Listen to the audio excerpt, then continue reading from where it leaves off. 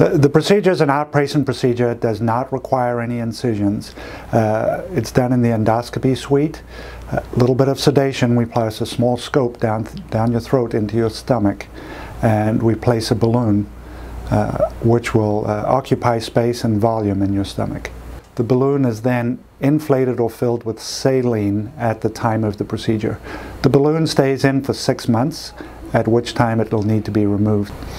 The balloon not only occupies volume, it's about 650 milliliters, so it does occupy space or volume that food would otherwise do.